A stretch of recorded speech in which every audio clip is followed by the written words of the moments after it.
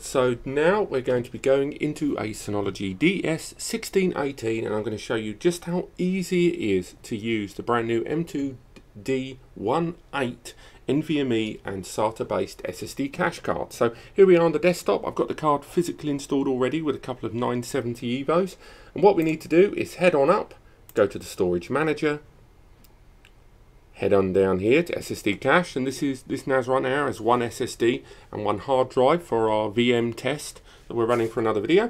And we're going to the SSD cache section and we're going to create our SSD cache. Now, if you've got a couple of SSDs on the card, you can go for read-write cache or read-only. Think of this as RAID 1 and RAID 0. We're going to go for read-write cache for the sake of our video regarding VMs, and we're going to use both of them and stick them in the same volume. In a RAID 1, so that gives us our read-write cache. We're going to go straight ahead and allocate the full size, and we're going to create our cached volume with these SSDs.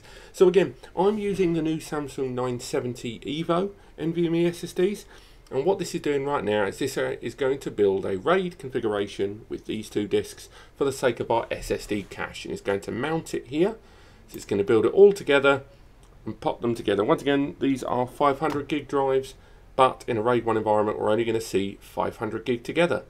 So it's still going to be doing that in the background, so I think I'm going to have to fast forward this video the tiniest bit just to get this sorted, rather than keep you here listening to the dulcet tones of my voice. Let's go ahead, and after that, you can see the bench testing here happening in real time as well. So we're going to fast forward this video up and just make our way to when the SSD is mounted. And there we have it. Now we have our mounted SSD cache. The SSD cache volume now lives here, and here's our two drives, and the whole thing's laid out beautifully. And again, there's our original hard drive and SSD volume. Neither of those are to do with the SSD caching. And again, there's our cache devices listed on our list of all of these. And again, you can check the health of individual SSDs just like you can with normal hard drives as well. But again, this won't be testing caching, that will just test drive health.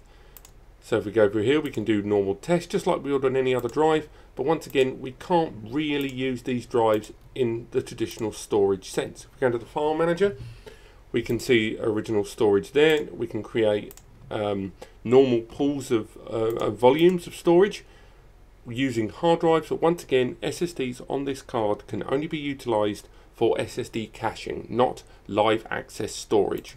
So what I'm going to be doing now is I'm going to be making my way over to the VM and seeing the performance differences with IO meter and Passmark performance. Now we've got SSD cache enabled on this NAS. So I'm going to move over to that now, and I don't know if that's going to be in this video or the next one, but otherwise, see you on the other side.